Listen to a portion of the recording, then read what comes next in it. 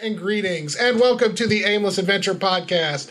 We have a special guest with us, probably one of our very first special guests from the podcast, Mr. Ray Billings, the owner-operator of Tombstone, the Battlebot. So, Ray, you guys are on Battlebots again this season. How did it go? How's it going? The event was a blast. We had a really good time. I always have a good time at events, so it's not a big stretch of the imagination there. We had a lot of fun. It was double the format this time than last time, so we had over twice as many robots this time as we did last time, and so we had a lot more stuff to keep track of, a lot more action and a lot more matches, and it drug it out a lot longer. We had to be on site for 10 days, which is a long time. Yeah. It was, 2 days the last time or something? Last time we had to be there, I want to say it was like 5 days with 2 or 3 of it actually being the fighting days. Mm-hmm. This time we were there for, a week and a half, and 4 days of that was actual fighting. I got to tell you, this season on BattleBots, your first battle, I don't even think they really even showed it. They didn't there. Which was really disappointing.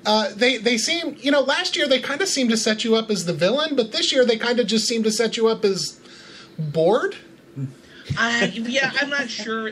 They had so many more faces they needed to introduce, and a lot of them didn't stick around very long. They were only there for a match or two, and they were eliminated. Right. So yeah, we're halfway through the season of what we're airing right now, and I've only been in 2 of the episodes, and even there it was briefly because both of those matches were pretty fast. That's good for you, but bad for us. We've only seen you what you had like probably a minute and 15 seconds in the box. Yeah, probably that. It's been pretty brief. The first match was over relatively quickly, and I could see why it just went to a highlight reel. It wasn't all that exciting of a match. The second one at least was shown in its entirety, but it was a really fast match. They were over fairly quickly.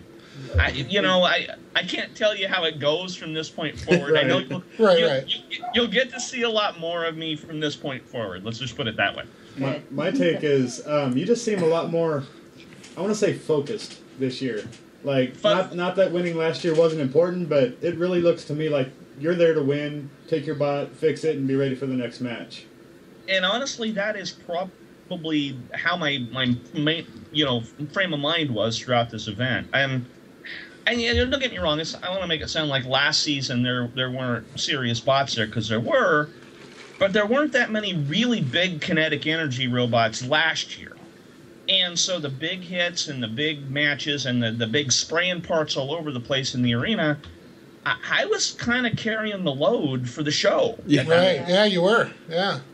And so, I'm going to do whatever it takes for the show to be renewed. So, I'm going to put on the best show that I can, but at the same point in time, I'm still a competitor. I want to win. Right. When they drug the format out this time, and now there's another round to go through to get to the finals, that's always the enemy of a robot like mine. I'm the guy that tears my own self up. That's what happens. So I was a little more reserved. Isn't the right word, but I mean, I didn't go out of my way to really endanger the robot any more than I had to win and move forward, because I knew I had a long road ahead of me to get to the finals. What's the attitude of some of the other bot builders that are on the floor? I mean, in the last episode, we got to see, was that the former NASA team that you beat? Let's see. My first match was a NASA astronaut. The last guys that I fought were part of the SpaceX program. The guys that are landing the rocket on the barge in the middle of nowhere. Yeah, they seemed really good-humored about going up against you. They seemed like they kind of knew. They're like, well, this is it. It was kind of like the captain standing at the bow of the ship as it sinks, but they seem to be having a good time with it. Now, are there other bots out there? You see some of these bots that are built with, like, plastic shells and stuff, and you wonder, like, do they feel like they can go all the way, that they can actually beat Tombstone, or... And in that regard, I think a lot of people are hoping that some of the big kinetic energy robots will take each other out.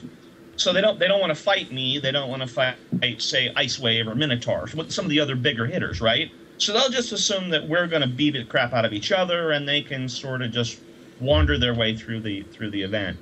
So they're kind of hoping they can get to the end of it with maybe make it to the finals and not lose until the last day against the big bot. And Yeah, in some events that really does work that way. A lot of times the big kinetic energy robots, they can win matches, but it's harder to win tournaments because as it grinds on, the damage adds up. Right. And so I don't know. Some of them can convince themselves in their head that yes, they can take on mighty Tombstone, and most of the ones that convince themselves that way can't. But that's part of the fun of the show too. Yeah, the girl that ran that Ladybug bot that had like the upside down like plastic pool on it. Yeah, she redesigned that. And that was a really good idea on her part. I think it was a good idea, but I think she was a little too confident in like her bot's abilities because Well, and to some degree, you should be confident about the robot you're showing up with. You better think you're going to win some matches, or you really shouldn't be there. Right. And there is some engineering skill there. She's got the drivetrain's fairly stout. She does have a weapon attached to it. So, in her first match, the idea was usually to cover him up with that sandbox, and then there's a drum inside there, and you can hear it chewing away on the other robot, but you can't really see it. And so some of it is try to convince the judges something is happening that's out of your view. You can't see her chewing it up. Right. And that didn't play well to her in her first match, but in her second match, they turned it around and they put the drum on the outside part, and it did much better that way. I mean, she was actually able to dish out some damage. And it seemed like having the shell there without the weapon in it acted as a surprisingly well shock absorber. I would agree. Every time Matt would push her into the wall, that big shell would just collapse, and it's kind of like a big spring. It'd keep the rest of the robot from being damaged. Right. Yeah, the first thing I thought of when I saw that, as a matter of fact, is you see the trucks that follow construction crews that just have the big old crumple zone on the back. That's exactly what it reminded me of. Yeah, and it's you have your 250 pounds, and you get to do with it what you want. So that's her vision of how she wants to do it. And against certain opponents, it's going to be effective.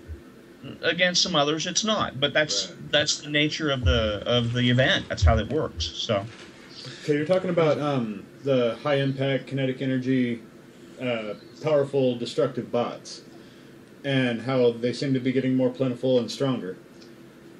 I used to watch Battlebots when it was on Comedy Central 15 years ago or whatever.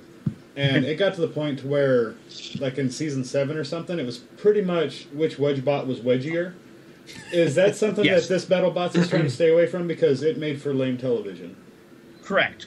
And so part of the rules for being for submitting a bot to even be considered to be on the show is you have to have an active powered weapon. It's required. And so last season, what they found is there were some robots that they had an active powered weapon.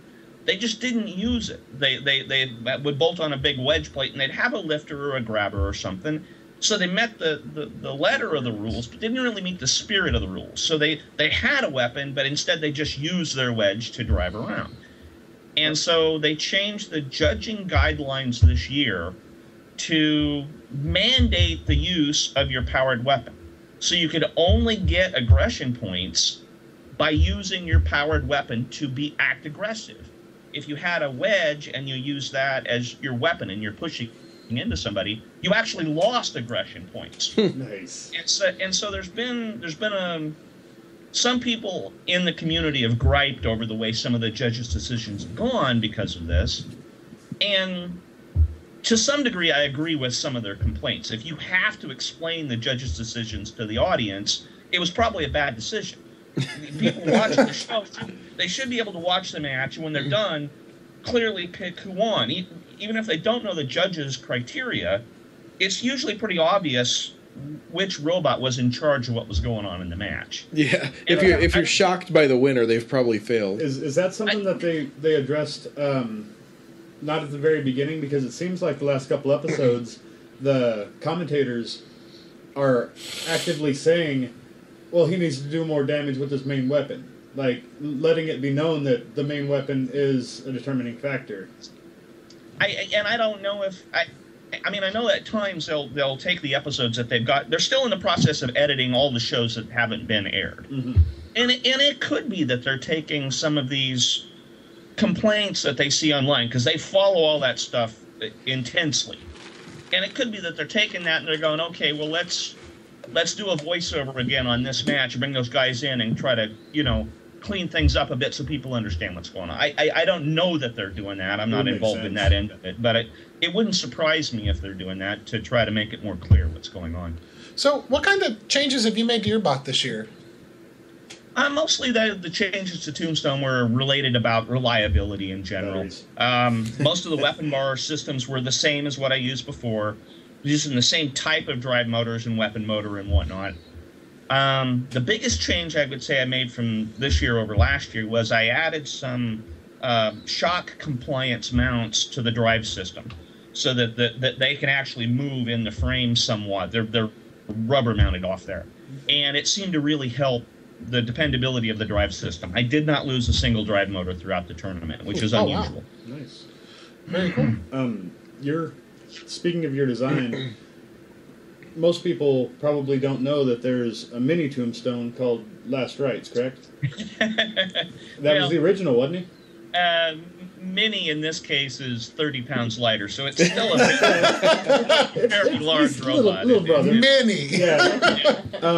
Is there any chance that maybe next season we'll see Justin roll that out there and see a Tombstone Last Rites final?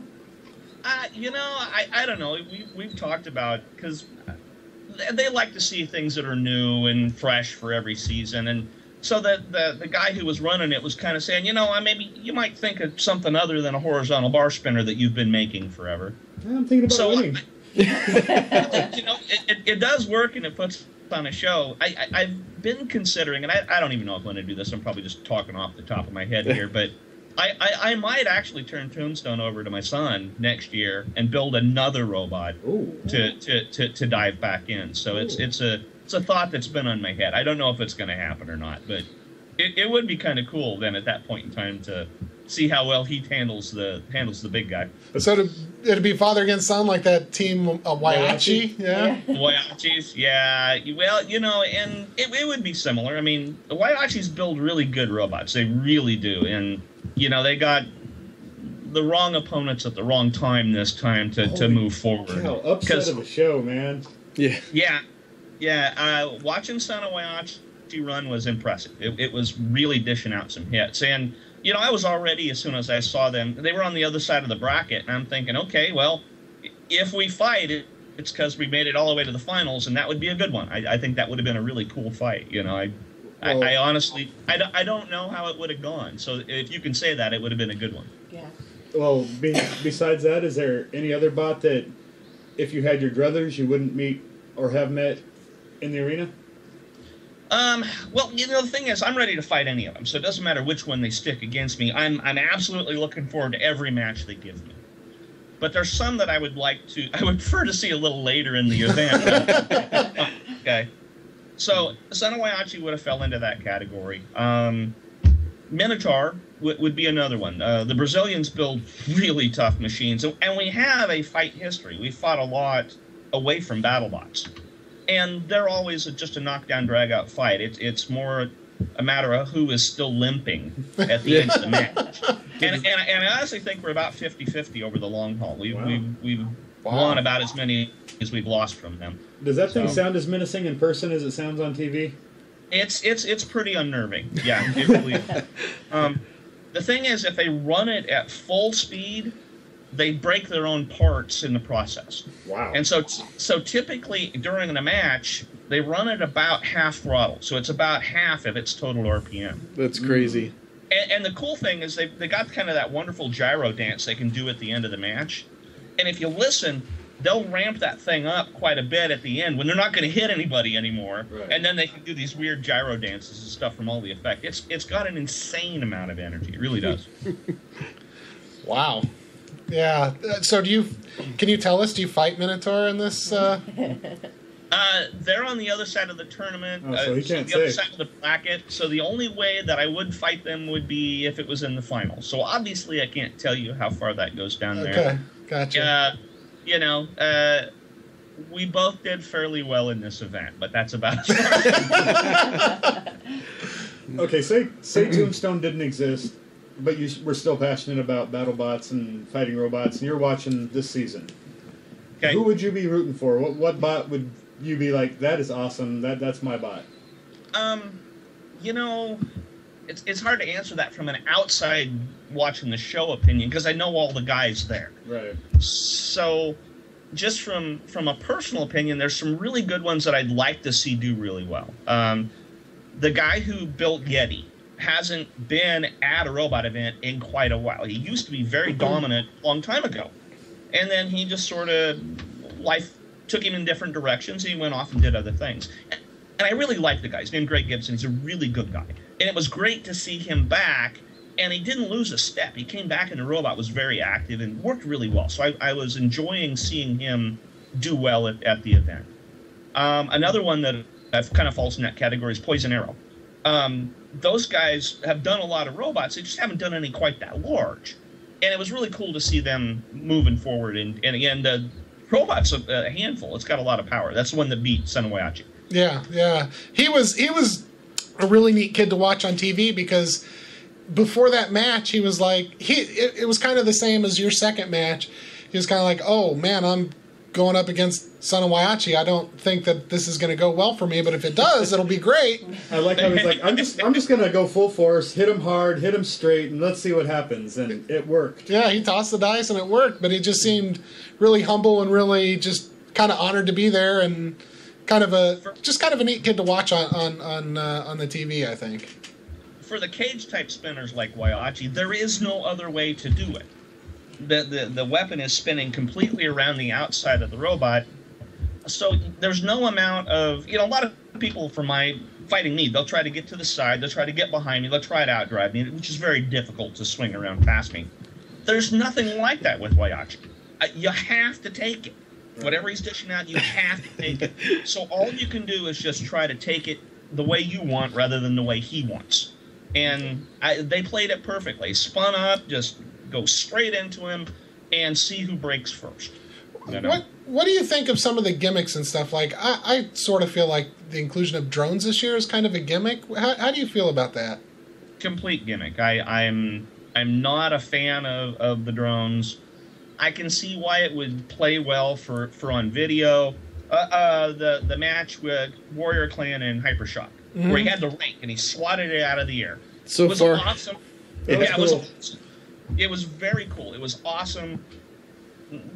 But if he ignored that thing up there and just let it flame away all day long, it's not like it would have hurt anything. Somebody had asked me about the fire drones at one point in time. Aren't you afraid of the fire? Right? When I get my wheels, they have sort of an oily substance on the outside from when they pull them out of the mold when they make them. I clean them with a torch. I set them on fire on purpose. So, everybody says, aren't you worried about the fire robots? I could park my robot in the arena. I could go to the bathroom, go grab a beer. I could go do whatever I want. There's nothing they could do to hurt me. They can't do it. That's awesome. They're completely ineffective.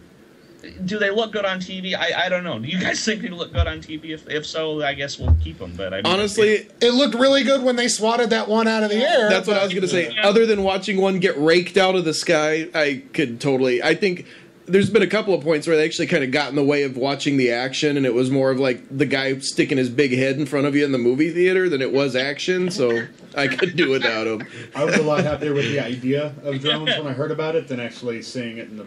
Yeah. Yeah, I was talking to these guys. I was like, what if you just had a drone that had like a flasher or something and you got in front of the driver or the other robot and just hovered there and flashed them? Strobe lighted his eyes. And that is not supposed to be something. You're not supposed to obscure the other driver's vision. And the thing that most people, even a lot of competitors, don't understand is you're not glued to the floor when you're up there. So if they were in front of my face flashing, I'd walk over to the other driver's stand and stand next to him. And if you're going to blind somebody, you're going to blind us both. Right. So you can move around if you need to. Yeah. Gotcha. We were talking about drones the other day. The security aspect of it. Oh, yes. One of my questions that I was curious about is when it comes to the drones is what made me think of it specifically, but like the safety testing, if there is any, as to what's okay to bring into the arena. I know like we see the ones with like the sharp-edged weapons, we'll have them covered until they get inside the box and stuff like that. But what about like the weapons, the flaming bots and the drones with gas, that kind of stuff? do they have to go through any kind of testing process or anything to make sure they're safe to bring through the crowd to get them to the box? It's pretty extensive. In fact, to allow fire-based weapons, the fire marshal of wherever you're at has to come approve. Oh, wow. The fire marshal's involved in all events anyway, because they're the one that decide how many people can go in a building. So you already have the fire marshal as part of every event. And so the fire marshal will come out, and they will have either that guy or one of his top guys will be there, and they go through all of the flame-based robots, and they actually made them all test them and display their flames, that they had complete control with them and whatnot. But they stayed on top of it fairly tightly in that regard. Huh. That was the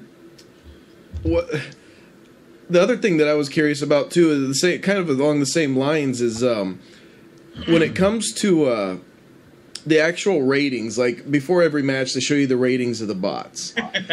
Yeah. I was curious, is that come out of like totally out of left field, or is that based on like qualifying matches, or any idea where that comes from or how they come up with those ratings? At the bottom line from that is there's somebody out there that's just throwing some numbers out as a guess. That's okay.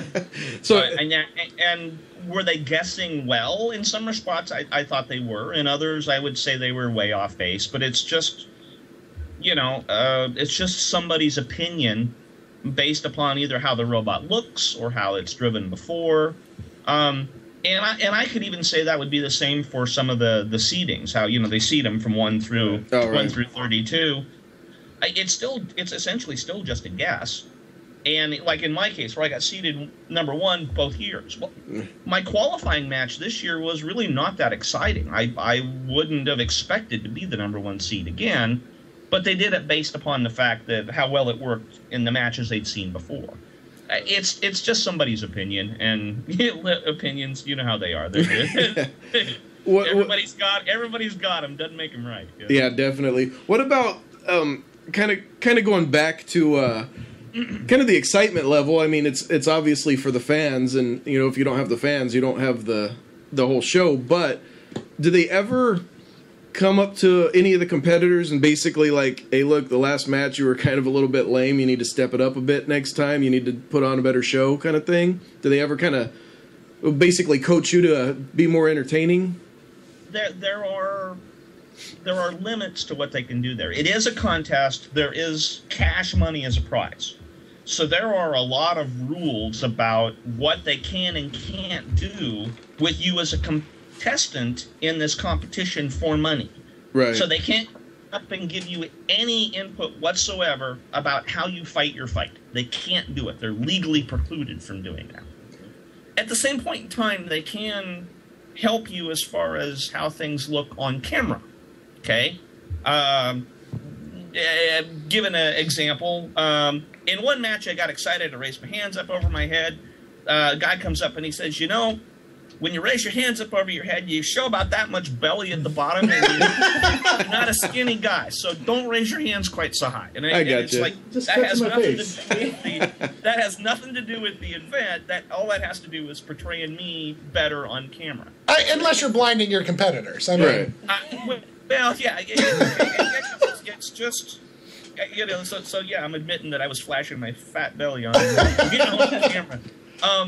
So they can give you pointers that don't have anything to do with the competition, but they can't give you any input whatsoever in how you're actually fighting your fight. Right. So there seems to be more promotion and more like merchandising and stuff this year. Is that something that's optional for you guys, or? Well, okay. So merchandising has always been an idea for how this works. It's always that way for any show like this, where they want to sell shirts, they want to sell toys, they want to sell stuff. Right.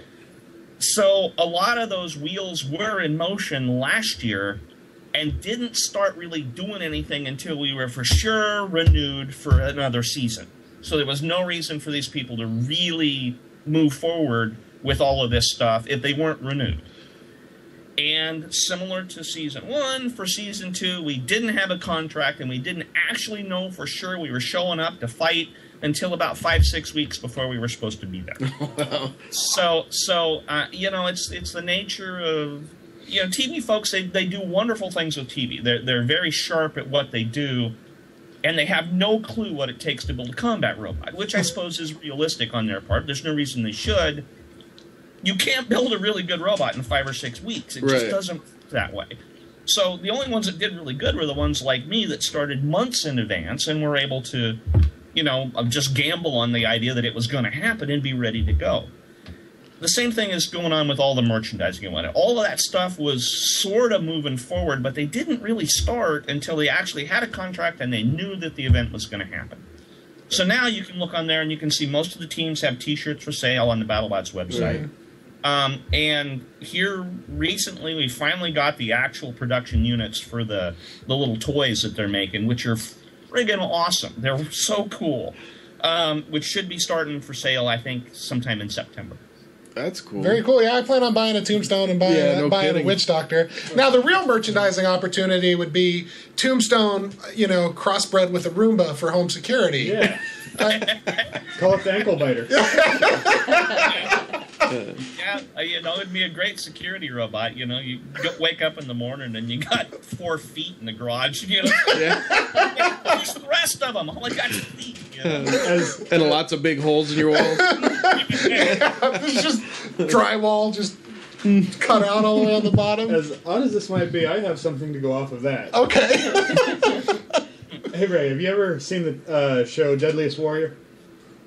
Where they put like ninjas versus vampires or whatever, and no, I haven't. So like ninjas versus the guys who play Vampire the Masquerade? Yeah, sure. Okay. But they take the weaponry from each era and have somebody very skilled in using those weapons demonstrate the weapon's damage on a ballistics gel torso with rib cage and organs and everything. Sure. Have you ever thought about doing something like that, just to see, a worst case scenario? You would think that Adam Savage would have approached him. Right? Yeah. Well, okay. Years back, there was one of the CSI shows they did where they had somebody that was supposedly killed by a combat robot. So it was one episode that they did. And so in showing their forensic study on this, they used a combat robot to cut up, it was a pig carcass. Okay? And it was really funny talking to the guy afterwards. He says, I was digging pig out of that robot for months afterwards. I could never get the thing to stop. I keep finding little pieces. Every time you start it, you're like, do I smell bacon? Yeah. That's horrible. The idea has been thought of. I don't know how well it would play out, but the idea of digging ballistic gel out of the inside of my robot for a couple of months doesn't sound good. Yeah, it sounds like a pain. But probably doesn't smell as bad as rotting pig carcass, though. It wouldn't be as bad as rotting fish. That's true. Everybody likes bacon. Yeah. It had a certain level of freshness, though. Before rot, I think. Yeah. Rotting is probably that line you don't want to cross. Don't harsh somebody's culture because you don't like rotting meat. Touché. That's great. What else is it? I had something else, but What was that? I don't remember. Well, so I'm curious. Do you have anything outside of BattleBots that's big coming up that we can watch out for? Yeah, I'm going to be on the Aimless Adventures podcast. That is pretty big. Yeah, not really right now. There was somebody else that hit me up for some sort of podcast appearance, which I have not replied to. So there's some other stuff still sort of engaged with the combat robots. This has kept me busy enough as it is. It's insane how busy this has kept me lately. I think last time we talked to you, you said you bought a PC game but hadn't had time to get into it. Did you ever get around to? Yeah. Let's see. So I played through all. Was a Far Cry 4 at the time. Nice. I got Fallout, the new Fallout, which I played. I don't know, about halfway through, and then I got busy building, and so I haven't got back to it yet at this point in time. Ironically, they've got a machine building expansion now for that game. Yeah. Well, I knew I'd get around to it eventually, so I bought them all when they came out, and I just haven't played through it yet that much. So Kind of funny. He picks time-consuming games to try and play Right, in a little bit of time that he has to play. Yeah, but still, like that Fantabulous Machines expansion or something like. Yeah. It'd be cool. He builds like Tombstone in it. That would be cool. That would be kind of dope. replace Doug. That would be cool. I mean, they have done some combat-based PC games and like, you know, PlayStation games and whatnot. So that would be really cool if we get down the road where, you know, I can drive Tombstone on a video game. That would be pretty cool. That would be pretty awesome. That would be awesome, you know. That would be kind of neat. When it comes to qualifying for the actual show, you know, applying to be on it, basically, do you get any kind of break as returning for season 2 from season 1, or do you have to go through the exact same applying process that any of the new bots would go through?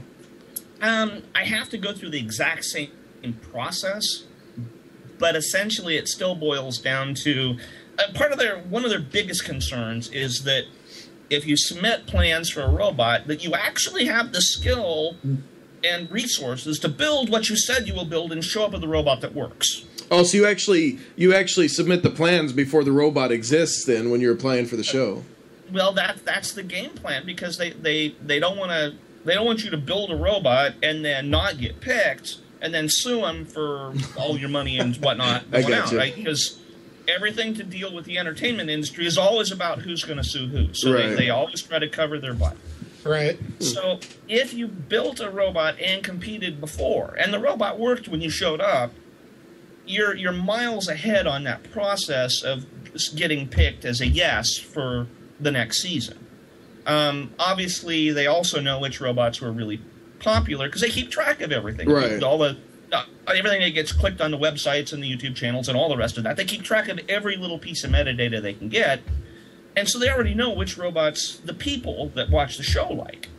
And so those were always going to be slam dunks as well. So me and Bronco and Witch Doctor and those robots were gonna. All they had to do was raise their hand and say, "Yes, I want to come compete again," and they're going to be back because they've got all the check marks. They can build a robot that works. They're competitive. They look okay on camera, and the people like them. So at that point in time, they've got all the check boxes, and they're going to come back.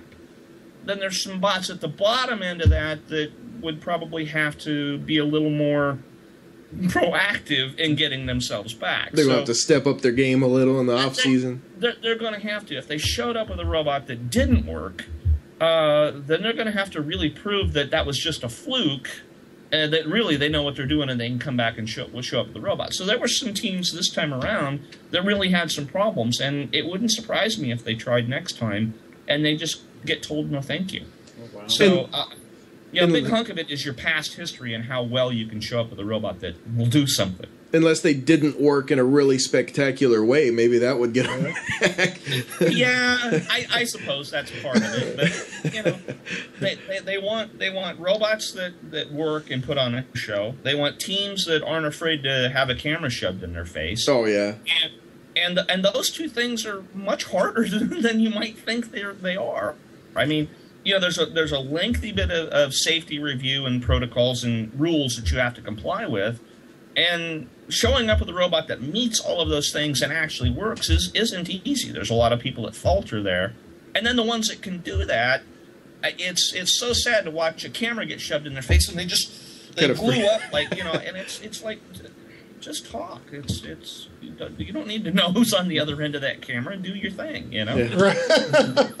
That's speaking of the safety side of it.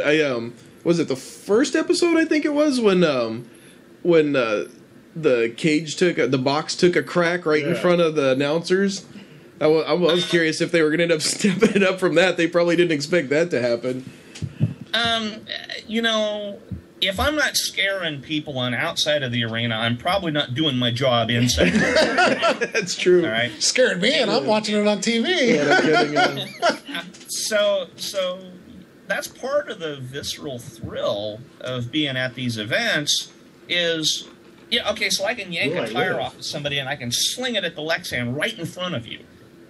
And you're going to flinch even though there's no way it can come out. Right. If you don't feel like you need to flinch, then the robots aren't that exciting, okay? There's nobody that's going to get out of this arena. That arena is a beast. I think it's about 150,000 pounds of steel in Lexan. Jeez. probably the weakest spot on it would be maybe the floor, and even if you manage to cut your way out there, you're just coming down into all the equipment that's under the floor. Yeah, you're not going to hurt anybody. There's no way that they really take safety seriously at pretty much any events that I go to. So, I'll yank off big pieces of metal and sling it at the Lexan, and of course they're going to react because, well, especially the announcers, are not really necessarily used to this sort of thing. Yeah. That's not an elbow. They must have a pretty good exhaust system on the arena too, right? I mean, like Witch Doctor's lithium-ion battery started to burn up, and that must have been a toxic cloud of smoke. Lithium polymer fires are nasty. They really are. And yeah, they had some air scrubbers that they would just basically wheel in, and they would suck the air in and filter it and blow it back out. And they actually worked very well. They could scrub it clean in 10, 15 minutes, and it was completely clear in there.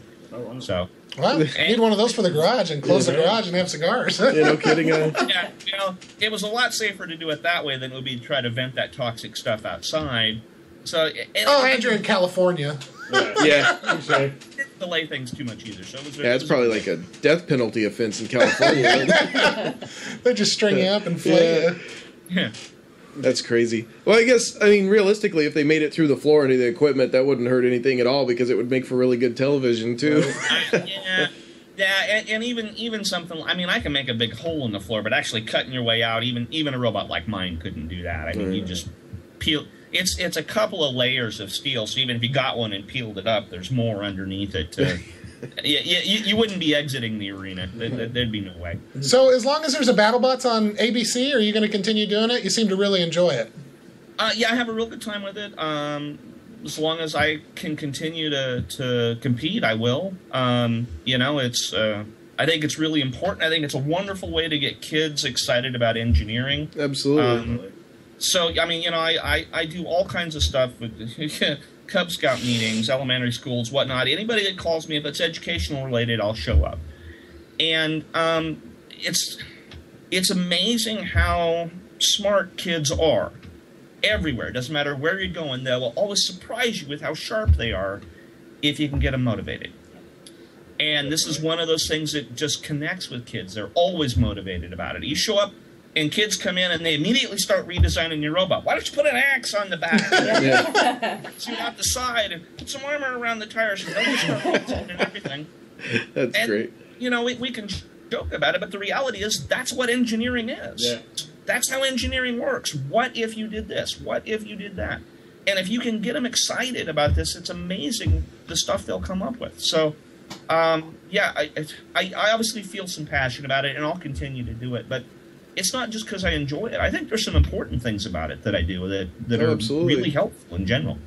Definitely. Well, I'm sure it's no small coincidence, but not too long after BattleBots became real mainstream, our high school in our local very small town ended up with a engineering and robotics team. They go out and compete now and stuff. So, I mean, I think that's awesome, and it seems to have a pretty big following too. You know what's crazy is that when I was in school, we had those things. It was like Odyssey of the Mind and stuff like that, where like you would build. Yeah, but a lot of that stuff has went away in recent past. Even band is almost. I mean, music classes have been non-existent and stuff, and it's starting to come back. But we've never had engineering and robotics in this town, and now we do. And it's. I mean, we're in the second year now, right? And like I said, it's a great way for kids to connect with it. And I've heard one guy use this term, and I really like it. It's stealth learning. They have no idea how many skills they're picking up. They're just doing it because they want to be part of it. And I learn new stuff every time I go. Every single event I go to, I learn something new that I need to apply further down the road. And it's lifelong. As long as you keep doing this, you'll keep learning new stuff. And so it's great to get kids involved. It's just I love doing that. It's part of the motivation for me to be part of it. Oh, absolutely. That's really cool. Awesome. Yeah, for sure. Speaking of how will you continue doing this as long as ABC keeps airing it, have you heard any trickling down of good news, bad news on ratings or following or merchandising or anything? Is it looking good?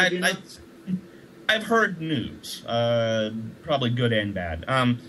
The ratings this time aren't as high as they were last time. Really? So we're on a different time slot, which I I don't think helped us. I think that where we were before was probably better. And other things have got in the way of those ratings. We've got all of the political stuff that's going on. So we had one show completely knocked out. The whole schedule shifted out a week for one political speech. Then we had both the Republican and national conventions, which delayed the show on the West Coast by almost an hour. Yeah, it did. And then, so we have a show tomorrow night. So it's on tomorrow night, and then we have it won't be on again for another 3 weeks after that because they don't want to put it up against the Olympics. Now I understand that's a good call to not have it on, but at the same point in time, all of this dicing and cutting of the audience to watch the show, it's understandable that you have less people watching than you did before. It just makes sense. Especially when you look at it, like compare it to NFL football, because there's 32 teams in football. It Right. would be difficult to, in one season, especially with the time differences, breakups, et cetera, trying to make a connection with the team to call your own. And Yeah, exactly. Yeah. There are some good news out of this. The ratings for this year are better than what ABC had in the slot the year before. So there is at least a case to be made that, yes, this is better than what we had. We should continue it. Yeah, I mean, I think it's a much better show this year. You know, I've always wondered, and you probably don't know, but I've always wondered how they factor in things like Hulu watch rates. Because personally, I watch on Hulu because it means that I can watch it anytime that I'm ready to watch it. Because my schedule is all over the place. They factor that in. How much they factor it in, I don't know. But I know they do include even DVR viewership as long as you watch it fast enough. So if you watch it within 3 days after it's aired, that helps some of those ratings numbers. If you watch it 6 weeks later, they don't care anymore. Unless you hit play and it's the political stuff and no fighting robots, and you just sit there and pout for a little while. Another good point is that they recently signed some contracts for overseas distribution. Oh wow! So they're gonna be able to show it in Europe. They're gonna be able to show it in Asia. There's a lot of different big markets that they sold the rights to, and these contracts were multi-year. So as long as they decide to do it again next year, they already have the stuff sold for money. So it's a lot easier to renew a show if you know you already have X million coming in if you do it. Very cool. I don't know the details of the money aspects of those contracts, but I know that should help with the decision to renew it for next year if they already know they have at least some income coming in for it. Oh, yeah, I'd watch it twice. I'd watch it again on Crunchyroll if they put like Japanese announcers on it. yeah. That would be pretty entertaining. I'm sure with everything being digital and stuff now, if you have your cable box or DirecTV box or whatever set to that channel at that time, does that count? Can they tell that people are watching it because, or is my viewership not doing anything whatsoever? Yeah, it's the ratings are a little different how they work now versus in years past where it was only Nielsen ratings that all they cared about. And they do keep track of all of that stuff. There is a lot of return data that they get. How they figure those numbers is, that's not my area of expertise, but I know they do take into account all of that when they're doing this. So, yes, your viewership counts. Thank you for watching. Thank you. I usually say watching Battlebots with Helen, so I'll have to start watching it on my Facebook cable provider when it airs or whatever. That way it counts more than Hulu. I don't know if it would even count more nowadays because it's so commonplace to use those other services. It probably counts just as much. I don't know. It's funny because like Community was like the most watched show on Hulu, like ever, as it was airing, and they canceled it anyway because its TV ratings weren't good. That's true. Yeah. I know that the Hulu numbers matter and that ABC wants to keep Hulu happy. I know that they care. How much they factor it into their decisions, though, I don't know. But I know that the Hulu numbers do matter a lot to them, that they are concerned about that. So, how much do they involve you as in all of the contestants, as far as the actual TV show and how it's doing? Do they let you know ratings are good, ratings are bad, that kind of stuff, or do you have to go out and find that on your own? There is a fair amount of communication that comes back, although most of your builders are at least as passionate as I am. Right. So the reality is that you've got, a couple of hundred people on the various teams that showed up there who do nothing other than scour the internet for little bits of data and whatnot.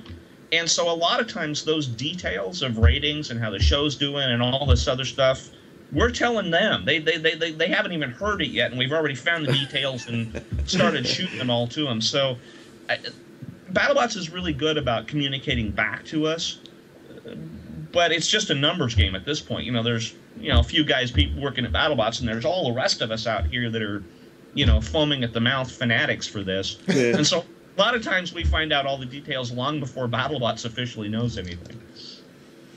Very cool. I was just thinking, my experience primarily is you and Team Witch Doctor, and now talked off and on a little bit with Farouk through Facebook and stuff.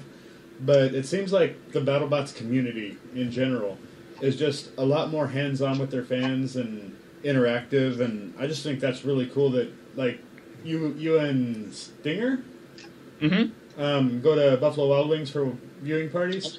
Almost every week. I'll be there tomorrow night. That's just awesome. Very cool. That's awesome. Yeah. I've seen Team Witch Doctor doing similar things in Orlando and with Hypershock. Yeah, them and Hypershock do it. Yeah. So I mean, that's just really cool that you guys connect with the fans and everything.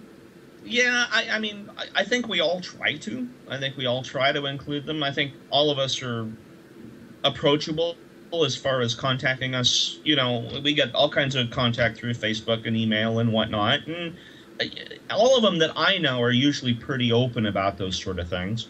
There's also people that might want to be a little more involved than you might want them to. So, I got somebody would email and say, I want to come by your house and show your robot to my kid. And it's like, well, I moved on 5 acres in the country for a reason. I to come to my house. So it's a lot easier for those type of things to go, you know what? We're going to be at Buffalo Wild Wings on Thursday. Bring your kid on by. I'll be there with the robot. Matt will be there with his robot, and you can check us out there.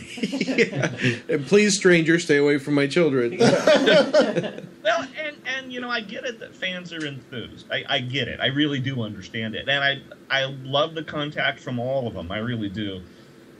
Is your recognition getting... Somebody I don't know just showing up at my house no, I think that's probably doing a little... That's a little weird, yeah. Are you starting to get recognized out in public more and more as the season goes on now? It happens. Not so much now, because they haven't shown me that much this year. Oh, that's true, yeah. So, but it's kind of funny. I've had some pretty interesting interactions. I remember running into one lady, and she looked at me, had that kind of funny look on her eye, right? And she goes, do I know you? And I'm going, no. And I already know where this is going, right? But I'm just going to enjoy it and play it out. So she goes, I don't think so. She goes, well, did you work at so-and-so? And I go, no. And she goes, I know you. And so I finally let her off the hook. And I said, well, did you watch Battlebots? And she's like, and she's smiling from ear to ear, and she goes, we didn't like you. Wow. Okay. And, it was the way the whole villain of the show thing got portrayed and whatnot. She was very happy and nice to meet me, and it wasn't a bad thing, but it was just so funny. Her honest reaction at meeting me was to be so happy to tell me that they didn't like me on the show last time. That's great. And she's probably going to tell that story for the rest of her life. Yeah. Well, I probably will too. It was. No, we probably will now. That's really cool. I remember meeting Gary Busey when I was about 12 years old. And my friend that was with me at the time walked up to him. We were in a video rental store in a town that had about 3,000 people in it. Florence. And they were there to film. Cast and crew. Right, and they were there to film a movie. We ran into him in a video rental store renting movies of all things. And in the back room? My friend, and my friend, another 12-year-old walks right up to him and goes, hey, aren't you the guy that got your ass kicked at the end of Lethal Weapon? And he turned around to us as calm as could be, and he's like, oh, no. they portrayed it long. I did the ass kicking, and he turned around and walked out. That was the end of the conversation. What's funny is he probably was serious, knowing Gary Busey. Yeah. Now, he may have thought he won that. Knowing what I know now, I was probably, glad to be alive after that encounter. But so it just kind of along the same lines. You definitely remember stuff like that because that was years and years ago, and one of my first experiences with a famous person and totally weirdness. But yeah, great. Well, I think we should let Ray get back to work. Yep, for sure. Well, as always, I don't even know why we're honored with your presence. This is so awesome for us. We love the show. I was at my parents' house last weekend, and they were all watching something on TV, and I had my little tablet out, and I'm watching Battlebots, and I'm going, ooh, and like making reactions. They're like, what is he doing? I'm like, I'm watching Battlebots. They're like, nerd. Touche. But like this is great for us. Thank you so much. We really appreciate it. We'll continue to tune in. I hope to see you battle off against Minotaur. Yeah. I think that would be kind of a neat battle. So I know you can't say too much, but I wish I could because I got a lot of stuff I'd love to say, but I can't. Well, I'll tell you what. After they air the episode when you win. You can call back in. We'll have that conversation. If you guys want to talk to me again after it's all said and done, I don't care. This is fun. I have a good time with this. So yeah, just watch the show tomorrow night. I face off against Brutus. Tough machine. It's the type that could possibly beat me. It's built very similar to Witch Doctor in that regard. So it ends up being a pretty good match. Most of the matches tomorrow night they're pretty outstanding. They're all most they're of all the matches good. This season have been just amazing. Oh yeah, they've been leagues ahead of the last season, I think. So I think overall the fight quality's been pretty good. Everything they portrayed, and having more robots meant that they sort of highlighted more of the matches, or some of them that they just didn't show a bigger number this time. So they had more really good ones to portray, and everything that plays out from here to the end of the season, they're all really good matches. And the cool part is I was so busy at the event, I know who won all the matches. I didn't get to watch any of them. I'm enjoying watching the show as much as everybody else is because I finally get to see the matches. So it's really awesome. Cool. That is awesome. Yeah. I figured it would have all been edited and you guys would have seen the whole thing by now. Yeah, no, not really. They don't show us a whole lot of what they're doing afterwards. I'm sure that the guys that run BattleBots have seen everything that production company has done, but we're way down at the bottom of the totem pole. We get to see it when you guys get to see it. Yeah, you're just the gladiators. Yeah, exactly. That's pretty much. Awesome. Well, thank you again, Ray. We really appreciate it. We truly are honored, and we can't wait to speak to you next time. Hopefully we can talk to you kind of after we know more about the season, but we wanted to talk to you early in the season and see how it was going. And sounds really good to me. Awesome. Thank you so much, and I guess we'll end the recording here, and we'll see you guys next time. Thanks again, Ray. Sounds good. Talk to you guys later.